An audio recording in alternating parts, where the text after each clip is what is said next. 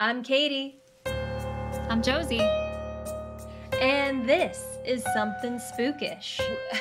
We're a little thrown off because we're doing video, and I don't know if you're listening, just listening, or also watching us now because, video. Ooh, we're The doing magic. it. We're We sending are. it. We're giving you the full scope of spookiness because we realize not only do you need the spooky stories, but good golly, do you need the faces. Oh, Yes. oh, the faces. Oh, Because you've Josie, already and missed out on so many good faces at this so point. many good faces. Oh, and with Burn. the sound effects plus the faces, Josie, I'm excited. I'm actually really glad that we are trying this today because I have a really creepy story for you, and I think it will be our first episode of October. I'm excited. So if you're I'm listening, here for it. it's October. It's finally October. It's finally October. And spooky season is truly upon us. So I have a really creepy story that I've been promising you. I'm ready for you to kick it off. Oh, do you have any guesses? I have none. There's so many things it could be. Amityville? There are a lot of creepy things. I've been thinking about that one a lot, but no. Okay. What is it? Okay, ready? The Blob. Always something I've been curious about. The Blob? Yeah. Is that a thing? I thought that was just a really cheesy movie. It's a really old movie. Great for That's back what in I the thought. time. Yeah. Cheesy. Anyway, Well, sorry. no, it's not the Blob, Josie. If you must know, the way that I plan on chilling you to the bone tonight is with the story of Annabelle. Ew. Ah! Okay. The I'm doll. excited. Yeah. The doll. Nasty. Mm-hmm. Yeah, the original doll. Yeah. I don't think Hit we've me. done a doll yet, and now it's time. It's time to do a doll. It's time to Those do things a are doll. horrifying. I know a little bit, but let's But see you what you don't got. know all of it. But you probably know about the horror movies, the whole Annabelle series, right? Of course. Have you seen it? Hells no. Why? I'm not good. I don't have anyone watch Right. horror movies with me. Let me 'Cause tell you, Jeremy's scared. I've seen them all. I've probably seen them twice. And then I've also seen the have you ever watched Zach Bagans' Hotel of Horrors or Mystery Museum? Museum of Haunted Items? Yes, I know what you're talking about. His other series that he has on Discovery. Yes. Yeah. He's got Yeah, some that was pretty pretty messed up creepy. dolls in there. But Whoa. it's also kind of, I think, like his idea and his imagination of what would be really creepy. So I'm like, I don't know, that didn't happen. I don't know.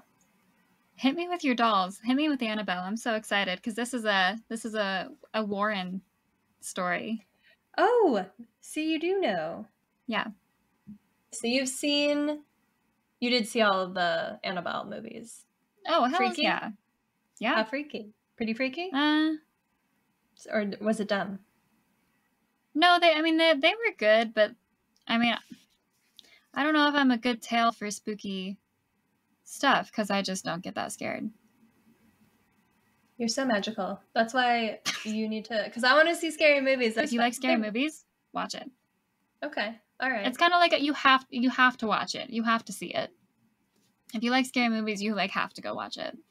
Well, maybe I'll watch it with you. Okay. Okay, deal.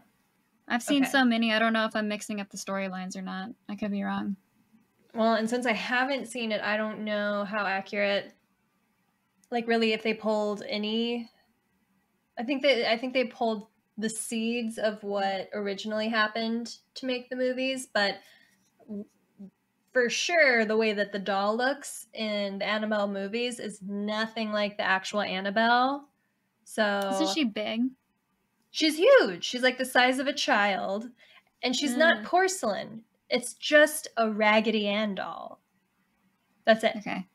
Just a Raggedy Ann doll. And I didn't realize that they were like 4 feet tall, the size of a small child. If it comes to life, it's killing me. It looks so innocent. Annabelle looks so innocent. And she is the true inspiration behind the Annabelle stories. But there's the real story, and that's what I was looking into, and looking into the real Annabelle. I would be curious to watch the movies. I'm only going to do it if you do it with me, because I'm really scared. I might be fine. I think I might be hyping myself up too much about how scary movies are. Maybe I'm desensitized now. At this point, you might be a little numb. That would be great. I don't do well with the visuals, though. I don't like when you were describing Insidious. You described to me a scene where the thing in the corner. Oh my god! It's in the corner. It's this thing. Oh god! Okay, I kind of want to see that one more, though. That one's if you watch anything, The Conjuring, nah. All the ones before and after, nah. They're great. You have to watch them. But if you, there's a lot of people that don't like Insidious. I like Insidious. I thought that was a great movie. I want to see it. Because the plot, the storyline is really interesting. Okay, maybe we'll do that one, and then we can do Annabelle. But I'll tell you at least what the actual Annabelle is all about. The movies came out starting in 2013, 2014, but our Annabelle, the original Annabelle, goes back to 1970, when everything was fucking creepy. The 70s, basically. The real doll has been blamed for demonic possession, violent attacks, and also not only near deadly experiences, but having outright killed at least one person. So, right. Maybe you can tell me after I tell you everything if there's any correlation to the movies. Okay. She's not scary looking. Like I told you, like in the Annabelle movies, they made her look like some kind of evil, horrifying, like clearly freaky porcelain doll. And I'm like, that's a little overdone. But okay. I mean, that's spooky, yeah. It is spooky, but it's like obviously spooky. I don't know. I need to see the movies, but she's literally adorable. If you've seen a Raggedy Anne doll. Oh, what do you mean she's adorable? She's adorable. She's got a triangle for a nose. I know, that's what I'm scared of.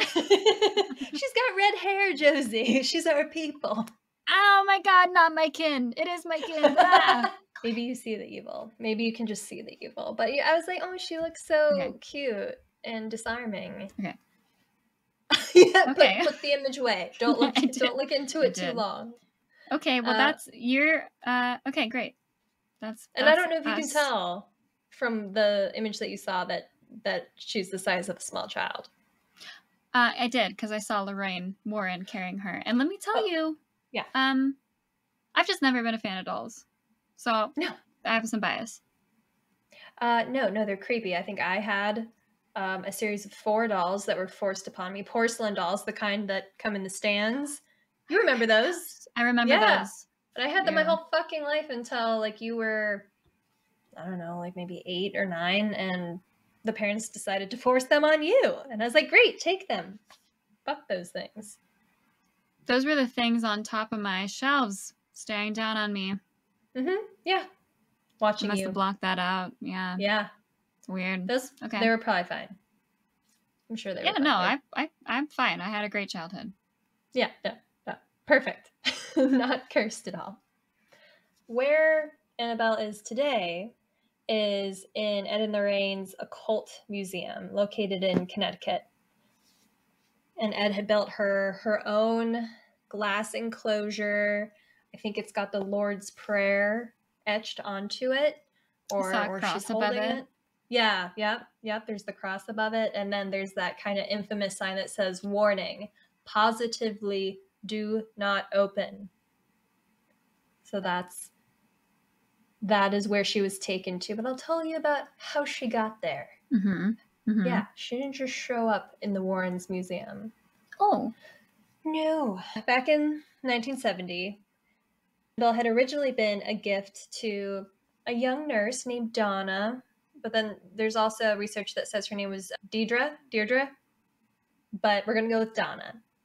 Okay. And that's what you'll see is there's some differing accounts, and so I will give you the ones that I found, and we'll just go from there. So I'm going to go with Donna. So Donna received Annabelle as a gift from her mother when she was a young nursing student. It was for her 28th birthday. And Donna was stoked. She was really excited. You know, I would be like, ew, gross, but she was excited. And yeah, when I turn 28, don't get me. Don't. A doll? Don't. A child-sized doll? Now you're going to do it as a joke, but don't.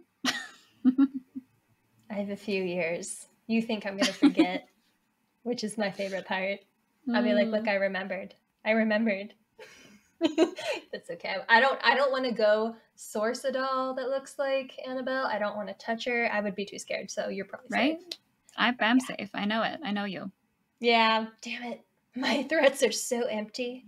Donna was excited, and she brought it back to her apartment that she shared with her roommate, who was another young nursing student named Angie. And at first, they kept the doll in the living room, and kind of as room decor, like instead of a pillow on the couch, you know, they had Annabelle, who would cheerfully greet visitors as they entered the apartment. Very cute, very sweet, very innocent. It's great. But kind of quickly, kind of soon on, Donna and Angie began to notice that Annabelle seemed to move. She would be in a different position from when they had left for the day. They come back and she would have, her arms would be different, or her legs would be different, or she'd be in an entirely different spot in the room altogether. Mm-hmm. So they casually noticed that was a thing. Mm-hmm. And so Donna would have her on the couch. What's that? What? No, keep going. Right, I just hate it. Good, as you should. So Donna would casually sit Annabelle on the couch before going to work. And on one particular day, she came home in the afternoon to find that her bedroom door was shut and Annabelle wasn't in the living room. And when she opened her bedroom door, Annabelle was, I think the account says, face down in the middle of her bedroom. Very strange. What? Okay. What? Yeah, great. Because after it must like take you a while after seeing something like slightly move, and you're kind of like, I'm crazy. Was it like that? Yeah. Okay. But now this, no. Why are you in my bedroom? Get out. Excuse you. No. And why does it shut? Why does the door shut? I don't. Yeah, how'd she shut it? Ew, you're right. Nasty. No, she opened it and she shut. Yeah, no. Well, and here's what I found. Just a shade stranger, Donna and Angie started finding notes throughout their apartment that said, "Help me." These notes, they said, "Help me," and they were written on parchment paper, which they were quite sure they didn't just have lying around. What do you need help with? What do you need help with, Annabelle? What's that? That's creepy. How can we help you? Mm-hmm. We said we would leave notes. I'm not leaving notes anymore. No, I'm not doing anything. Oh, when we're haunting each other? Yeah, no. Yeah.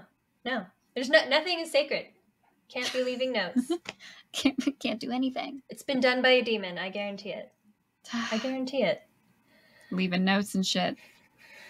Just can you think about that for a sec? You need a pen. You need parchment paper. You're materializing your own parchment paper and your own pen. Like, they're probably just materializing the note. They're like, boom. That's right. Fuck, that's true. I'm not even going to write it. It's just up. Yeah. No. You're going a step too far. That's how I know you're not a ghost or a demon. You got me. Yeah, now me, on the other hand, still a question. Oh, yeah, because you knew the answer. I did know.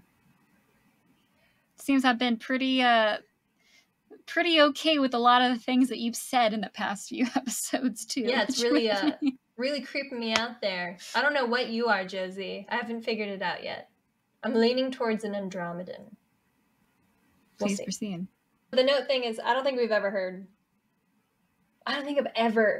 ever heard of any kind of entity leaving fucking notes.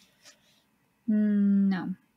All right, so strange things are occurring.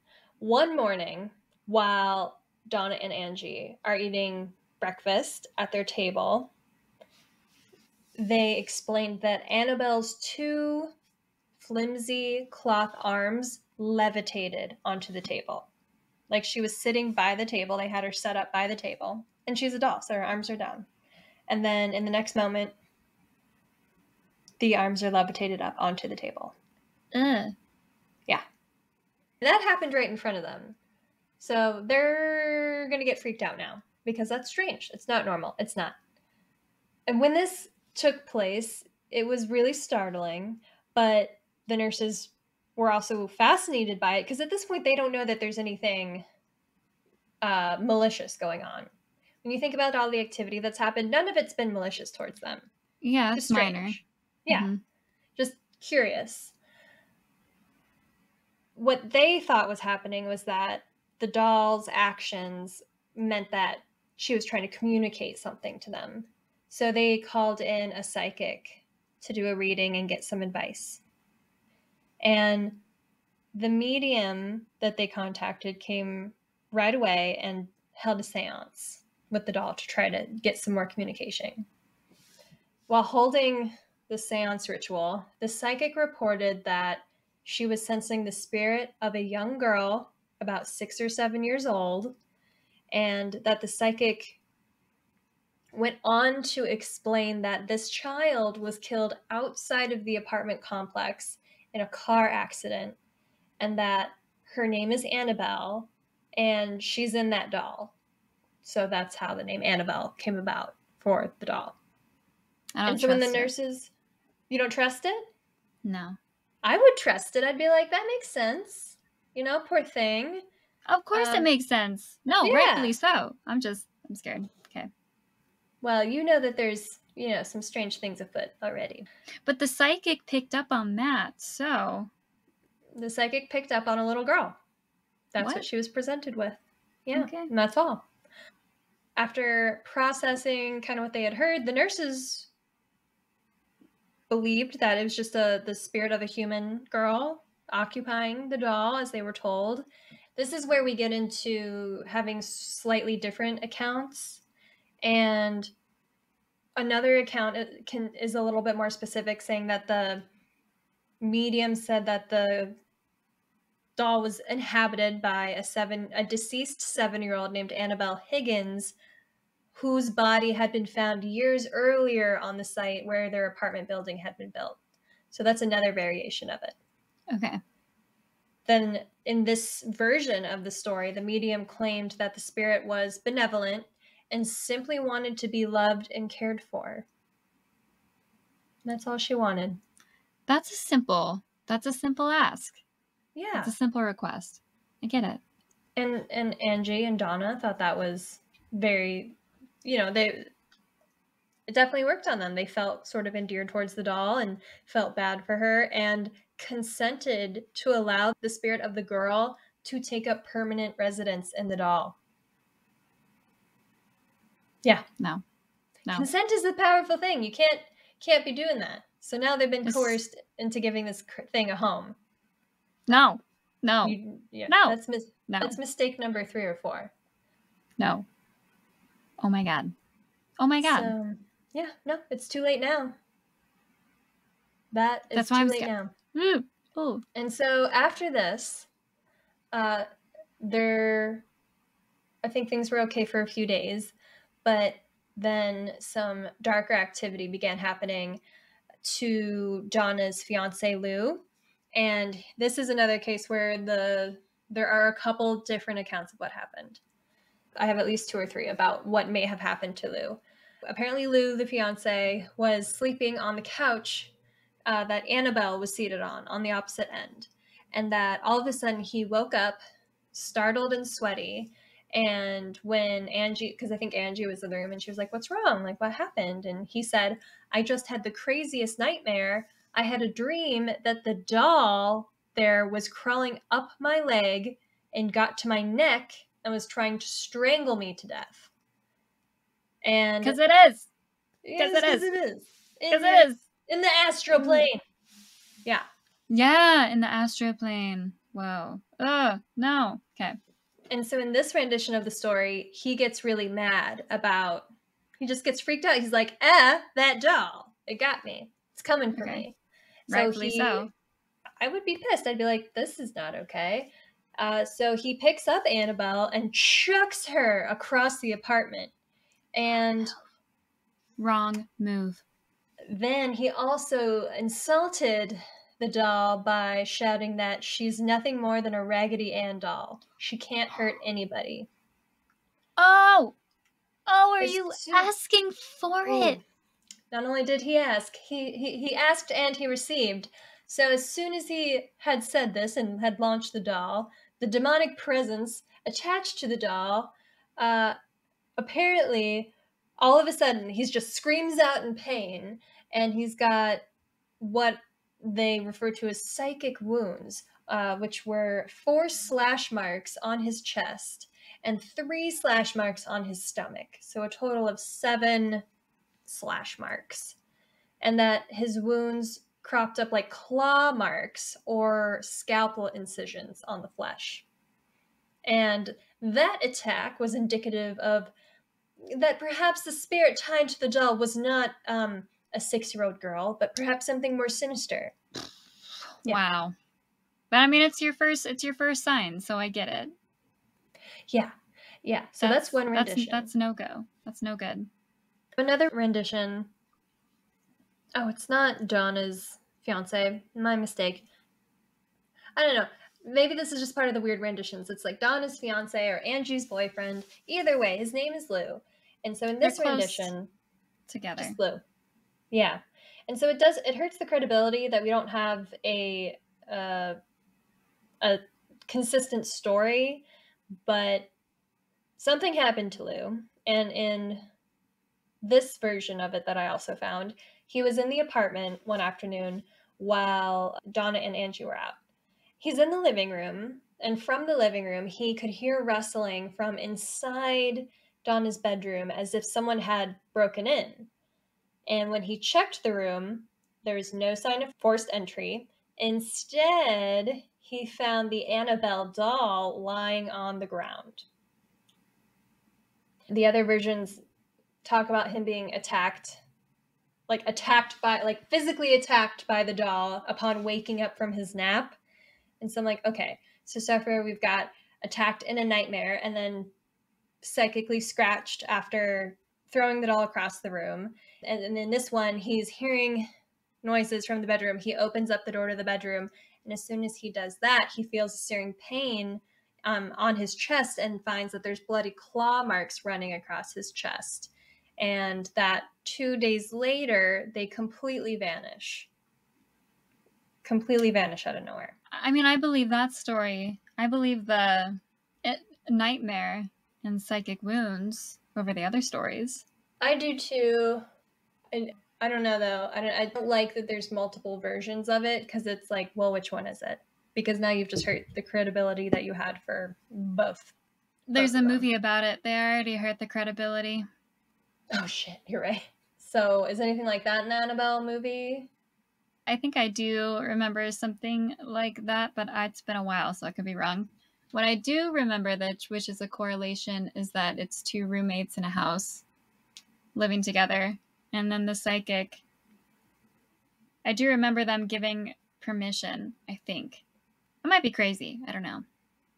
After this happened to Lou, whatever it was, something happened to Lou. Something happened to Lou. After this happened, Angie and Donna ended up calling an Episcopal priest whose name was Father Hegan. And Hegan contacted his superior, Father Cook. And it's Father Cook who alerted Ed and Lorraine Warren about the doll and about what was potentially going on with it. Ed and Lorraine Warren decided to look into this case, and after interviewing everyone involved and I think spending a little bit of time with Annabelle, they concluded that they were really concerned, clearly, obviously, correct? Right. And they thought that the 2 young ladies really started getting into deep waters when they had basically started giving the doll their sympathy after they learned that she was a deceased child. Because that definitely Feeding makes on sense. them. Yeah, starting to get, it's gained their trust, and I don't know, for some reason that's opening it up to being able to do weird, creepy things. The Warrens were firm believers that it was actually a demonic force in search of a human host within Annabelle, not a benevolent child soul. Sneaky demons. And it isn't. And it just like makes me that much more freaked out about dolls in general, because it seems like some demonic forces will find a doll and be like, human? I gotcha. And then be like, shit, this isn't a human. But then it's like, well, maybe I can use this to get a human. I think it was kind of working on Angie and Donna, and maybe it considered Lou to be a threat, so attacked him, or I don't know. I don't know what its creepy plan was. The Warrens were pretty sure that whatever was in Annabelle was viewing Annabelle as like a temporary host, with the end game being a real, an actual human host to take. Yeah, that makes sense. I don't like it. No, but it makes sense why, it would make more sense as to why dolls are common subjects of creepy things. And the way that the Warrens recounted it was that spirits do not possess inanimate objects like houses or toys. They possess people. An inhuman spirit can attach itself to a place or object, and this is what's occurred in Annabelle's case. The spirit manipulated the doll and created the illusion of it being alive in order to get recognition, like with the hands on the table and moving around. Truly, the spirit was not looking to stay attached to the doll. It was looking to possess a human host. So that's what that's what the Warrens' account of it was. The Warrens noted what they believed to be signs of demonic possession within the doll, and that included teleportation, which was the doll moving on its own to different places, materialization, which is the parchment paper notes that materialized out of nowhere. And then third was the mark of the beast, which was Lou's clawed chest. So however Lou ended up getting clawed, we're not sure, but he got clawed. And that was the mark of the beast. He's screwed. Yeah. Is he okay? I think Lou's okay. I think he's all right. Okay. Lou's fine. Okay. They didn't mention him again anyway, so I hope he's all right. What the Warrens did to help out Angie and Donna, they ordered an exorcism of the apartment to be performed by Father Cook. And then once the exorcism had been completed, they took Annabelle out of the apartment and to what is hopefully her final resting place in their occult museum, in the hopes that her demonic reign would finally end and really would just get worse. As they do. Yeah. As they tend to do. As they normally do. And so after they took Annabelle, the Warrens did document several other really unsettling experiences, with the first one occurring just a few minutes after they took possession of her. In their car. Yeah. Yeah. Okay. Sounds like you've either seen it or it's part of the movie or... It's part of the movie. Well, this supposedly really happened. Whoa. And yeah, really freaky. Again, this was after the exorcism had been done, and the Warrens took Annabelle. I know you just saw that picture of Lorraine Warren handling the doll, which is a big no-no now. They took her, placed her in the back seat of their car and buckled her in, and they decided not to take the highway just in case there was any funny business from the stall in trying to, fuck with the car, or, it's just it was a safe call. It was a safe call to make. However, even with the back roads that they were taking, it still proved to be extremely risky. So on their way home, taking these back roads, Lorraine claimed that the brakes either stalled or failed at least several times. Oh my God. Each time this happened, it resulted in a near disastrous crash. They're okay? They're okay. They did not crash. They got extremely lucky. And Lorraine claimed, and so I don't have the details of each of those, but it sounds like there were at least several times where they could have died, could have crashed the car, and it was because of weird malfunctions with the brakes. Lorraine claimed that as soon as Ed pulled out holy water from his bag and doused the doll with it, then that's when the issues with the brakes stopped happening. Wow. That's insane. Really freaky. That's screwed up. Okay, I don't think it was like that in the movie. I don't remember what they did, but that's a little bit more scary. You cannot kill Ed and Lorraine Warren. You can't kill them. No. We need them. Unfortunately, they've both passed. Rest in peace. God bless you. Ed and Lorraine Warren. Yeah, but not because of this doll. No. No. Luckily, they made it back fine, but once they got back to their home, Ed and Lorraine placed the doll in Ed's study. And that's where they reported that the doll levitated and moved about the house, even when placed in the locked office in an outer building. And the Warrens claimed that Annabelle would turn up later inside their house. Whether or not she was locked in Ed's study, she would turn up all over the house. Whether or not they locked her in a room in another building outside the house, she would still show up all over their house. Pop! Hey, what's up? No, not what's up. Go away. Leave. No. Leave. You have to be invited. You did not have consent. So don't love that. Finally, when the Warrens were sick of this shit, they decided to lock her up for good. And so that's when they created that specially made glass and wood case. So they inscribed the Lord's Prayer and St. Michael's Prayer on that box. And Smart. For the rest of his life, I feel like that's probably the only thing that kept her from freaking teleporting everywhere. Ugh. For the rest of his life, Ed would periodically say a binding prayer over the case to ensure that whatever sinister spirit and the physical doll remained trapped in the case.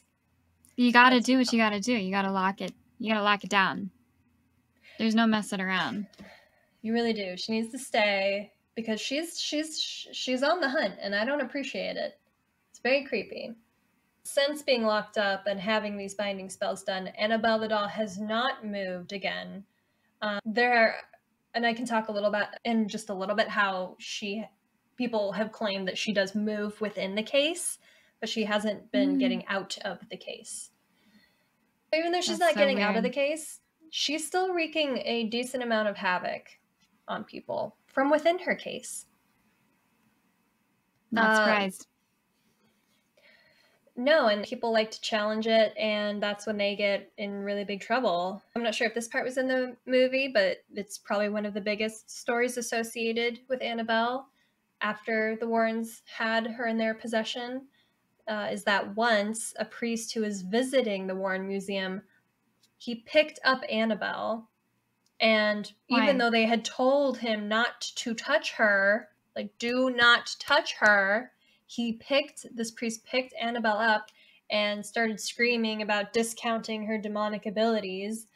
And Ed was there, and he was warning the priest, do not mock this demonic power. But the priest just laughed it off. And I don't know what his thought process was about this, but I guess trying to be dominant. And it's like, fool, what are you going to do? Like, yeah, you against a doll? Sure, you'll win. You against a demonic force? Yeah, you're going to lose. So Simple on mortal. His way home, typical mortal. Oh my gosh. Such a human thing to do. On his way home from the Warrens, he reportedly... Oh, yeah, this is so creepy. Sorry. He ended up crashing his car. And it was a really, really destructive crash, and he was really lucky not to have died. And what he reported in the last moments right before he crashed was seeing Annabelle in his rear view mirror in the backseat. Yeah, that's what he claimed. Well, dude, I'm sorry that happened to you, but dude, don't do my it. guy. So it almost sounds like, because if that's true and he did see her, then it doesn't matter if she's in a case. She will still teleport her ass. And I don't know. Maybe she astral projected. That's exactly what she's doing. That's exactly. Ooh. Into the fourth dimension. Ooh. Which is in the backseat of your car. Not in the backseat of my car. God. No, that's the worst place to be. Don't do that. I always look back there. I'm like, okay, get to drive. Well, I'm really glad that I don't have to drive home after this because I would be too freaked out. Because I don't like that. Yeah, no. Oh my God. I don't want to drive at night. No. And just not after. Sorry if you're in your car. I didn't even think about that. People are listening to this, Josie, and they're in their car right now. Listen, you're fine. You're fine. It's fine. Listen to my sweet, soothing voice. No one's here. It's just us, two redheads. No spooky things, although we're talking about it. You're just enjoying the ride. There's nothing behind you. Don't worry about it. It's fine. Right. Good vibes. Yeah. Good vibes only. Annabelle's in Connecticut. You're fine. Don't even worry about it. You haven't even mocked her. See? You're fine. You're fine. It's good. That was one time. And then there was another time, Josie. There was another time. Years later. You know, the museum would have tours and people would come through and get to see all the different occult objects. And when one of the tour groups was coming past Annabelle, one of the guests started rapping on the doll's case and laughing. No. Mm-hmm. Yeah. Started laughing at the doll. Oh my God. And just talking very loudly about how silly it was that people believed in any of the stories around her and that a doll could do any of the things that it was said that she had done. Yeah. And that's great. Yeah. Yes. Poke the bear. Tap on the glass. Piss it off. Great idea. It's looking into your soul. It's literally looking into your soul. Unfortunately, this turns really dark really fast. No. Is this the one? This is the one. So, oh my God. He was there with his girlfriend when they left the museum. Oh my God.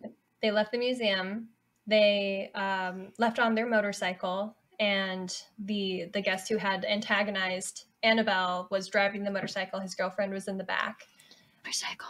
They lost control of the motorcycle and crashed headlong into a tree, and he was killed instantly, and his girlfriend barely survived. And later, she claimed that at the time that the accident happened, they had been laughing about the Annabelle doll. Oh my God. So that's awful. This is a true story. This guy died. Oh my God. There was a motorcycle crash on their way back from the Warrens Museum, and whether or not it had anything to do with Annabelle, but the girlfriend remembered that they were laughing about the doll. Oh, that poor girl. Happened. That guy, though. Why? You would never imagine that would happen. So I get the perspective of making fun of something. I do, and oh man, that's so sad. It's really sad, but it's really, really, really sad. Yeah, I think we have to be really careful about the things that we mess with. You do. It's just, why not just be on the safe side? Just don't make fun of anything that is reported to be evil. Just in case. There was a warning. There was a warning on the box already? Well, just or is that when the warning came up? No, well, the sign of positively do not open, but he was like tapping on it. I mean, she was in the case. All the stories were already out. There's a reason she was in the occult museum in the first place. So, yeah. I have so much like I want to give you so much sympathy and like empathy. But at the same time, because it's like it just seems so preventable, but only in the Don't sense fuck of, with shit. but it's so counterintuitive because it's like, okay, like you have an open bear trap, right? Clearly we're not going to feel as bad if you are like, oh, this stupid bear trap, nobody thinks anything's going to happen. And Well, then and your like arm us gets as bitten off. humans, like it's his way to figure it out, to Well, and test it's just it. a doll. You're not going to think, yeah, it's just a doll. It's just But a you're doll with a going scary to, story. the Warrens were famous for so long. You're going to the Warrens Museum. I mean, there's a lot of skeptics, They're and I think there was a demonology. I lot. get it. There was a ton of controversy around whether or not the Warrens were frauds or not. Legit. You know? Yeah, that's fair. So, and That it's hard either way. It is. It's really, really tragic that he died and his girlfriend almost died, and that they happened to have been antagonizing the doll right before and laughing about the doll at the time of his death. And so we don't know, but those are very strange. And I hope she's okay. I'm sure she's not okay. We hope you're okay. Please let us know if you're okay. She lived. So, oh my God. So that's the only documented death caused by Annabelle that we supposedly know of. And again, could have just been coincidence, but these were the circumstances surrounding that death. Crazy. And so over the years, the Warrens continued to talk about these stories as proof of Annabelle being and having horrific powers.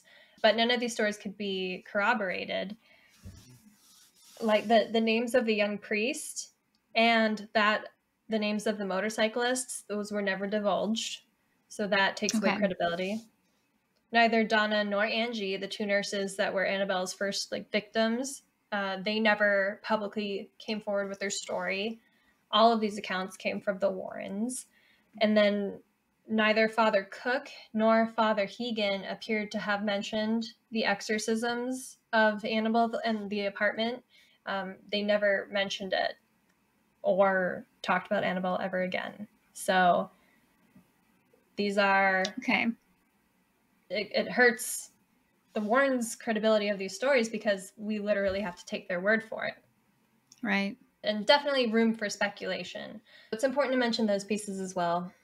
And that's fair. Although these are the stories of supposedly what happened and sort of the lack of evidence that unfortunately leads us to not being able to know for certain that these events occurred. I'll talk to you a little bit about why I still think Annabelle is extremely haunted and why the stories might be true, because there's still some additional evidence about her being a demonic, being a demon, all that evil, crazy stuff. I'm here for it. I'm ready. Yeah. So even though Ed and Lorraine Warren, they have both passed away at this point, their legacy has been carried on by their daughter Judy and her husband Tony Spera. No way. So there's Tony Shout Spera. out. Yeah, he's got a YouTube channel I watched some of. It's really cool. And until Ed Warren's death in 2006, he really considered Spera his demonology protege and entrusted him with continuing his work and caring for all the occult items in the museum. That's awesome. And when I was listening to Tony Spera's YouTube channel, he seems really down to earth and very a straight shooter, but with paranormal stuff. And he explained that Judy's the daughter of Ed and Lorraine Warren, she is freaked out by stuff because she's seen a lot of stuff. It sounds like she does possess some of the abilities that her mother had, and she just would rather protect herself. So Tony's really the one who has continued on. Well, and in the movie, they show their daughter and they're like, don't go in this room. This is a bad room. Don't go in this room. Because they kept all their stuff in their house, actually, while they had their daughter. And they were like, and so I feel like and in the movie, that shows her going in and looking at the doll.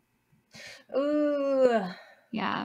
So I'm sure, oh my God. To talk to her.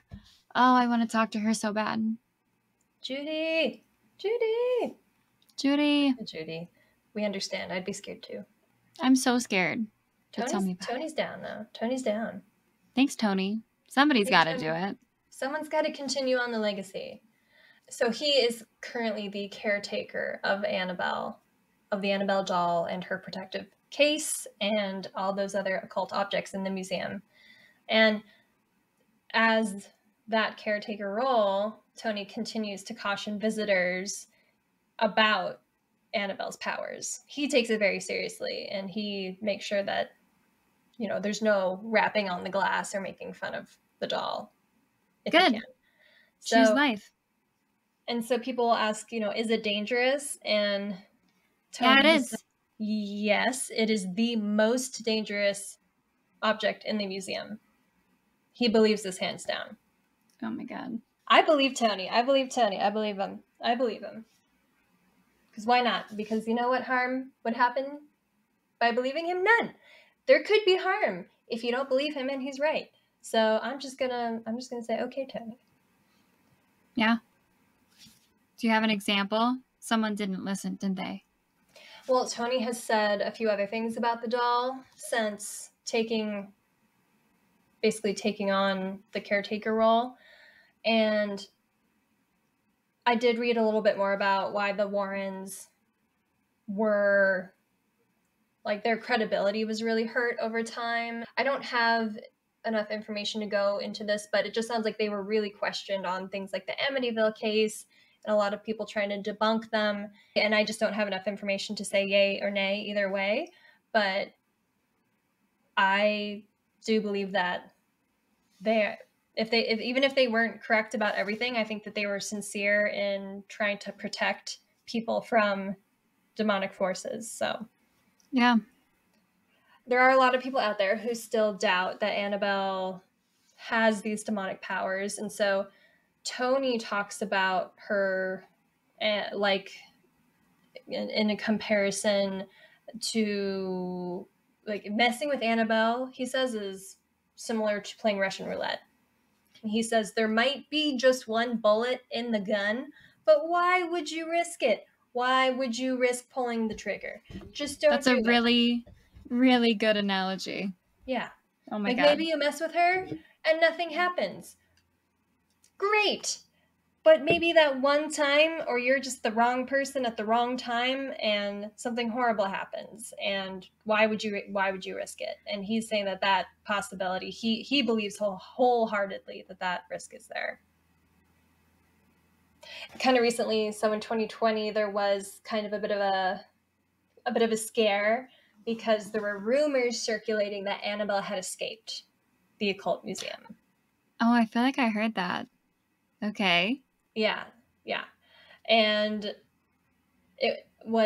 it's still temporarily closed down, so it's not open to the public. Something to do with zoning issues. I think they're looking for a new space, but the rumors of Annabelle having escaped happened while the museum was closed down. Tony alleviated these rumors by posting online and saying, you know, doing a little video with him and showing, here's Annabelle, like, she's still here. And okay, people were freaking out though because they were sure. Like, where is she? Like, what is she? What do you mean she's out? Yeah. And he's like, she's not out. She's still here. But he did say, if she had escaped, I would have been extremely concerned because that would have been a huge issue. But she's not. She's right here. She's fine. He said she's nothing to play with. But he does have a couple of stories. So yes, I'm going to tell you just a couple more story about Tony's experiences with people who have come to visit. And then I'm going to tell you about a paranormal investigation that's centered around Annabelle and what happened during that investigation. Oh, so, I'm stoked. Yeah, it really freaks me out. And when they do open the museum again, I kind of want to. Well, we're going. We're going to do it. All right. Are we going to Zach Baggins? I call him Baggins. You say Baggins, like Frodo Baggins. Zach. Well, apparently everything I say is inaccurate, so I love don't that. trust me. Does that mean that I'm right? Yay. It means probably that you're right. And if you can't tell at this point, we got momentum. We're going everywhere. Shit. Everywhere. God damn it. It's okay. I'm going to learn the protection measures. I'm going to be fine. Get ready. Okay. Not for every tour group, but for many of the tour groups before the place closed down, Tony would go and sometimes be a tour guide and walk with the groups. And Cool. One woman came up to him on one of these occasions, and she said she had, I think, been dreaming about Annabelle and just thinking about her nonstop for days, and that she came to the Occult Museum solely to see Annabelle. And it was all she could think about. Tony was like, okay, cool. Well, you know, would you want me to take a picture of you next to her? And she said, yes, absolutely. And she was with her friend. So Tony took a picture of this woman next to Annabelle and then gave the phone camera to her friend and said, if you want to take a picture too, so you can get a couple of them. And so then her friend took a picture of the woman next to Annabelle. And nothing happened. They were going to go outside to look at the monument dedicated to Ed Warren. And as they were all walking outside together as a group, this woman started tugging on Tony's arm, and he was saying, you should look at this photo. Like, you should see, like, do you see anything? Like, I feel like I see something, but I don't know. Tony's looking at the photo. The entire doll and the woman were in perfect focus, right? But the eyes of the doll were a little bit blurred. And this doll has button eyes, right? It's a Raggedy Anne doll. And then Tony says that he could see what looked like eyes situated behind the blurred button eyes. Yeah. I could not find this photo. Damn it. Dang it. I didn't look very hard. I'll look hard. Okay. I got you. Yeah. So there were these eyes situated behind the eyes in this photo that he knew he had taken. And he could see that the eyes behind the eyes, that they were looking towards the right, where the woman was standing next to it. God. And then in the second photo that her friend had taken, you could see the second set of eyes in that photo as well, but this time they were looking to the left. Oh my God. He went back that night to try to replicate it and took dozens and dozens and dozens of photos of Annabelle and couldn't get anything of any kind to see what he had seen in those other photos with the eyes. Oh my gosh. I'm freaked out about it. That is super scary. I don't know.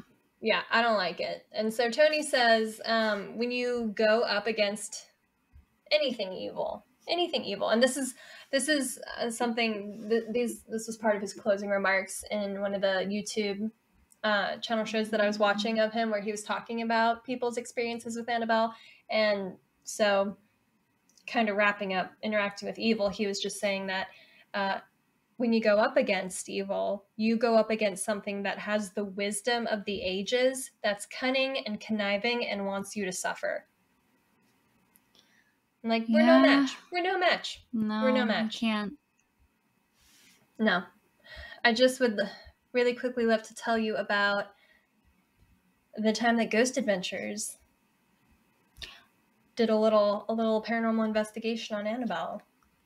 Yes, please. And shit was freaky. It's not always freaky. This was freaky.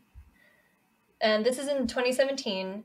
Zach had asked Tony Sparrow to bring Annabelle to his haunted museum in Las Vegas. And Tony ended up agreeing because he knows how many people watch Ghost Adventures and might get a decent warning about how truly scary Annabelle is. Tony brings Annabelle into the museum in a locked trunk. And like, oh my God, could you imagine being on that driving flight or whatever? Well, he was in Connecticut, so I imagine he flew. I don't know. And not knowing that the Annabelle doll's on your plane. I'm gonna die. I'd be like, I'm gonna die. Yeah, that's it. Tony brings Annabelle into the museum. She's still in this locked trunk, and he starts talking to Zach. They're just doing an introduction, and then they go their separate ways so that Zach can kind of get ready for the meeting of Annabelle. Dude, Zach messes with like shit, like the Devil's Rocking Chair. He sat in that shit and did the Estes experiment. He did it in that chair? Yes! He did the Estes method in the Devil's Rocking Chair? Yes! What is wrong with him? Yes! And one of the guys who did it in an interview, he didn't do the Estes method, but it was like just a TV goer who sat in the chair. He did end up having chronic back problems the rest of his life, and he still does. I remember seeing that. Yeah, it was like the host of a TV show. Yeah. Yeah. And he sat in it, and he got, no. You don't mess with it, but apparently Zach can mess with it. But I don't understand. Frickin' Zach. Zach. Let us know, man. How are you doing this? Zach, email us. Get on it, Zach. We've been waiting. I'm waiting for every story of all your items. Please tell me. Yes, all the stories. So he's preparing to meet Annabelle. He's really excited about it. Right. But as he's getting ready, he gets really dizzy and disoriented, and it's affecting him so much that he goes to find Tony to ask if this has ever happened to anyone else before meeting Annabelle. Tony said, yeah, it does happen to people, and he's had a name for it. He said, we call it a forerunner, and that's what will happen when Annabelle doesn't want to be seen, doesn't want to meet you. She will fuck with you ahead of time. And he said Annabelle doesn't want to be shown, so she's affecting him. She doesn't want to be outed. Sounds like she doesn't want to be outed as you're blowing her cover, man. You're blowing it. Well, kinda, not really, but I get it from. I know it's far long. I get it. We already know you're a demon, Annabelle. You're not fooling anybody. Yeah, you're not hiding it. No, we already know. But Zach starts feeling better, and he's ready to meet Annabelle.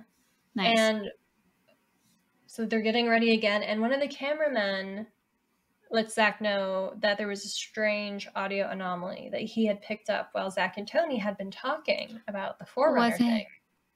They played it back, and it was a weird whining sound that you could hear over their voices. Like, it was weird. It kind of sounded like a child, but not really. It was just this weird whining sound. Okay. Weird. Before handling the doll, because they're going to do it. They're ready. And Tony's now preparing to get Annabelle out of the case, ready to meet Zach. So he takes this very seriously, which I appreciate. First, he soaks his hands in holy water, and then he does a series of prayers around himself and Annabelle. And then he puts on these gigantic padded gloves. That's when he takes the doll out of the case and puts her in like this small chair and tries not to handle her for more than a few seconds. Oh my God. The precautions. He's not the safety equipment. Do not touch Annabelle. The PPE. Do not touch. The PPE. Do not touch Annabelle. Don't do it. Zach comes in. God. Okay. And Tony does a holy water blessing around Zach to protect him as well, making it very clear, do not touch the doll. Don't touch the doll. He touches it. What are you supposed to do? No.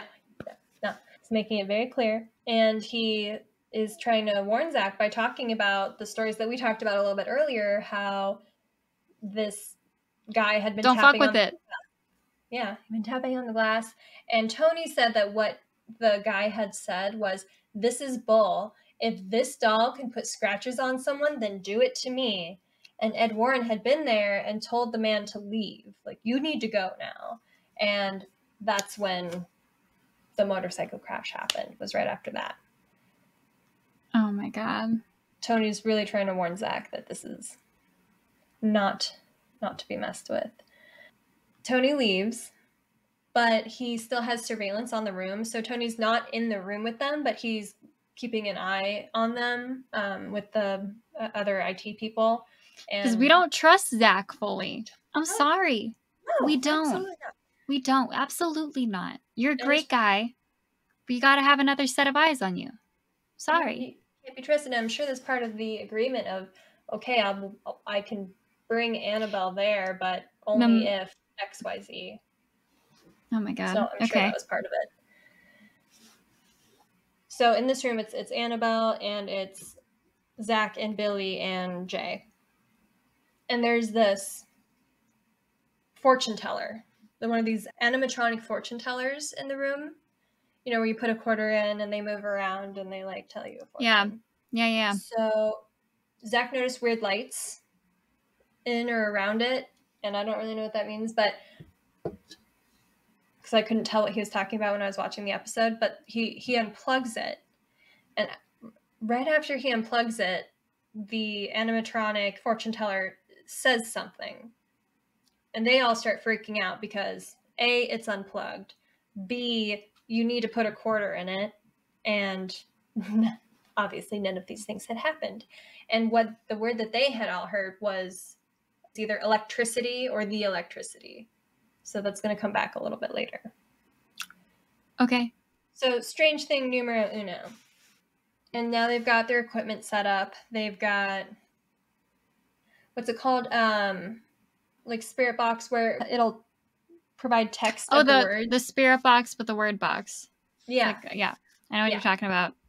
Annabelle is in this chair. And she's in this room with all these other cursed dolls. Like a whole room of cursed dolls. And they've the white noise one, the white noise box. What is it called?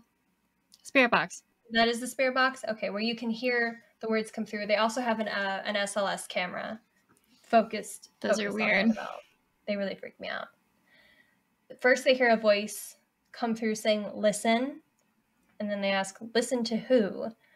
And then a low male voice says, I can't do it. Annabelle. Annabelle. Oh my God, why are you so good at this shit? How do you make your Annabelle? Yes, was that good? What happened. Yes. No, was that on point? I really wanted I can't to do it again. That's for sure. I'm pretty sure you're putting your all into that. I'll put my whole face into that. You should. That's if what came out of my voice came out of that. Fuck that. Really That's scary. horrifying. Not okay. So, listen to Annabelle is what it's saying. And so Zach asks, what do you want, Annabelle? And then the response comes, you. No, not me. It's not me. It's not me you're looking for. I'm sorry, I'm scared. You just burst out into song when you're scared. I don't know if I'm going to watch a scary movie with you. No, if it was a real situation, everything, I win no matter what. People are like, what is she doing? And then I take my exit. Oh, yes. You've thrown the spirits off so much. Sorry. All right. Sorry. My heart's elevated. You proceed. It's just the roads in front of you. Please go on. What does Annabelle want? She wants you, she says to Zach. You want me, Annabelle? Said Zach. And then she says, us. Who's us? She wants them together? Oh, no. Oh, all the demons. Or is there more than one in her? I don't know.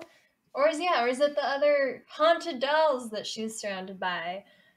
I don't know. I don't know what us means. And then Aaron can hear a snarl from inside the room. I hate growls. I hate snarls.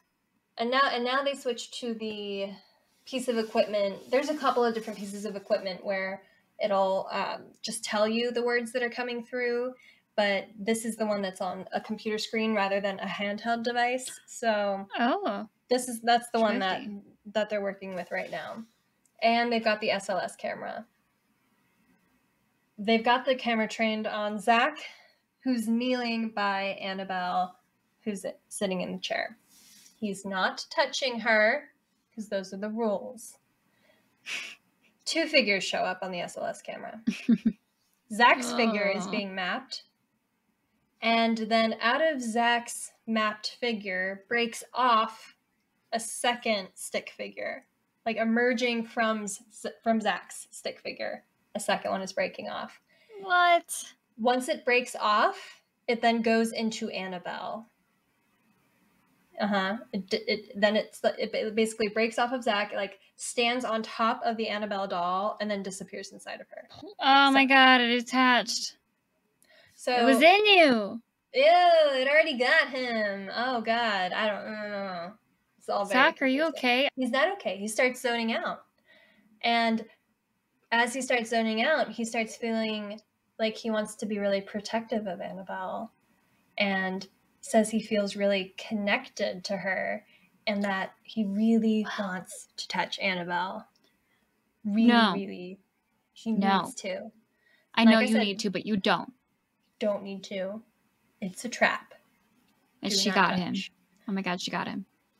Well, so remember, Tony's watching, and Zach is saying out loud, like, I feel really comfortable around her. Like, I feel really out of it, but like, I feel really good, and I just feel like I really need to touch her. And so Tony hears this, and he's able to booking it to them.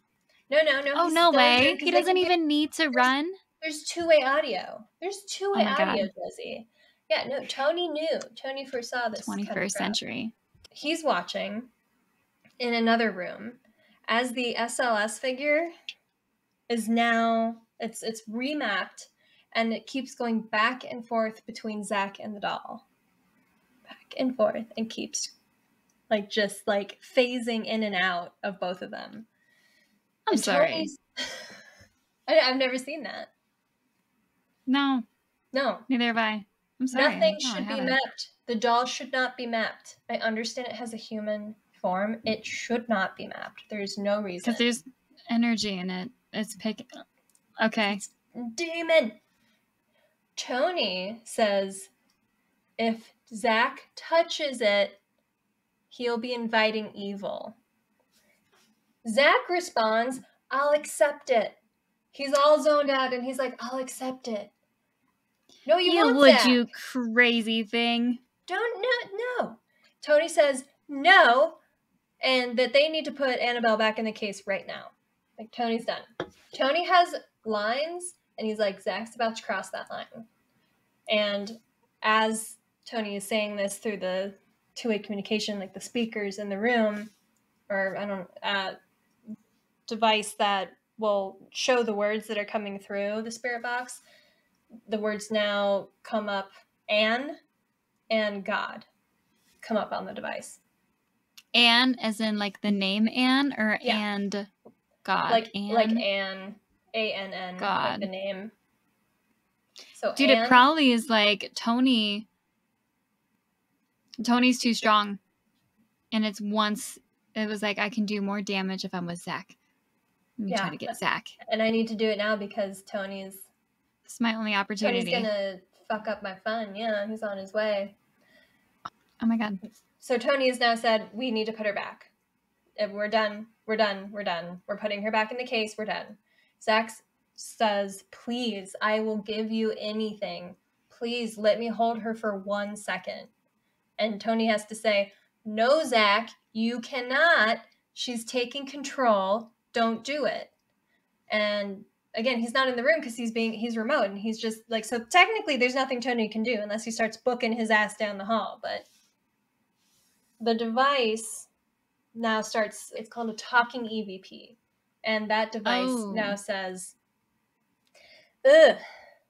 Well, and Zach is like going crazy. He's saying that the desire to touch Annabelle is overwhelming. And then the device says grab, and then it says foot. And grab foot.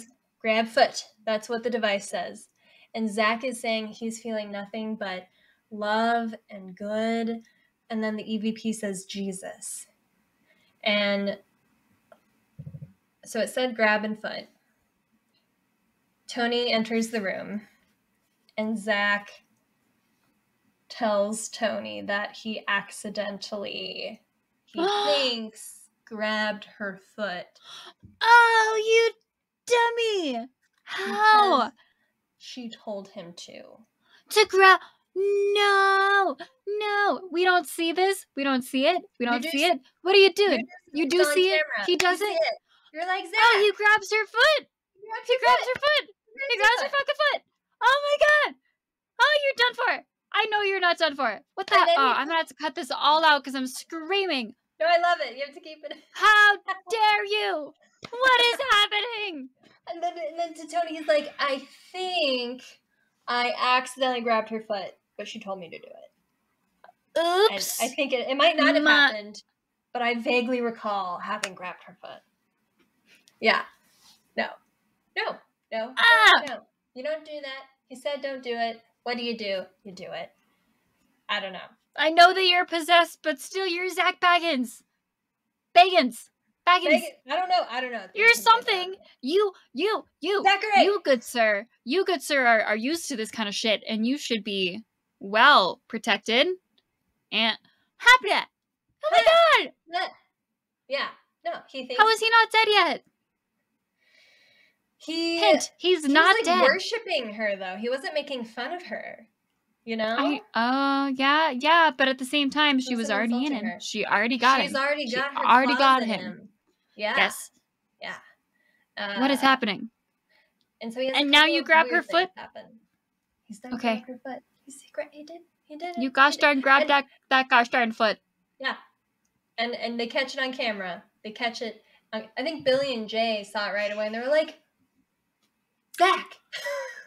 Because I wonder if you raise your hand. Like, we caught you on camera. Freaking stupid. Zach, raise your fucking hand, my guy. God. He got into her brain. God. Or no, she got into his brain. She got him, and she got him quick. Okay. Yeah. Gotta let it go. Clearly, Zach is fine. He's not. He hasn't died. He's fine. A couple of like kind of weird things have happened, but the two weird things that happened were that when Zach got home that evening, as soon as he pulled into his driveway, he was home. He wasn't going any further. His odometer read 6666. Apparently. I'm pretty sure you can jimmy that. I'm pretty sure you can do that. But maybe. If that was the case, that's really freaky. That's super freaky. Don't like those numbers. Yeah. Okay. And then the only other thing that happened to him, not the only other, I mean, is kind of a big thing, but he was having lunch with a friend the next day when a freak storm hits, and he does have recorded camera footage of the storm, and it's pretty crazy. It's pretty violent, windy, kind of came out of nowhere. And what happened was that lightning struck the lamp post that was right next to his car. Right next to his car. Struck the lamppost right there. And that's when he remembered that the animatronic fortune teller had said electricity. So, who knows? Interesting. But freaking Zach has fucked with the Dybbuk box. He has touched all of the things that you don't touch. He's done it. I feel like Zach's a very interesting character. I really want to understand better how he, and maybe he's haunted and cursed as fuck. Maybe he is. Maybe. How could you not be? Well, Josie, that's what I have for you for the story of Annabelle, the original. That is crazy. Creepy. I'm super scared of dolls, although you did tell me some things that I was super curious about, and I didn't get to see the Zach Baggins part of it, but that is disgusting, and dang. Yeah. I'm good on dolls. I'm good. Are you good? I don't need them. Oh, so you'll be excited to know about all the other dolls that I came across in my research about Annabelle and all the dolls that I now have to cover. Yeah. That was amazing. Thank you. I love you so much for sharing. That was freaking insane and super spooky, and we're gonna not have dolls in our life this October. Fair. But agreed. If you have a spooky story, Caitlin, take it away. We would love to hear about it. You can send it to us at somethingspookish@gmail.com. You can send us a DM on Instagram at Somethin Spookish. You can support the podcast by joining our Patreon, where we are soon going to start releasing some bonus episodes. Once we have those bonus episodes uploaded, I'll make sure to make those announcements on Instagram. And finally, we would really appreciate it if you would kindly rate and review our podcast. And would you be so kind as to give us a little leeway here on our first video? Because this is the first of our videos. We'll get better, we promise. We will. But, we're going up. Yeah. We're doing it. We're doing it. Josie, just to be on the safe side, I send you light. I send you light. I send you light. I take it. And we send you light. Just in case. All right, love. Stay spooky. Stay spooky.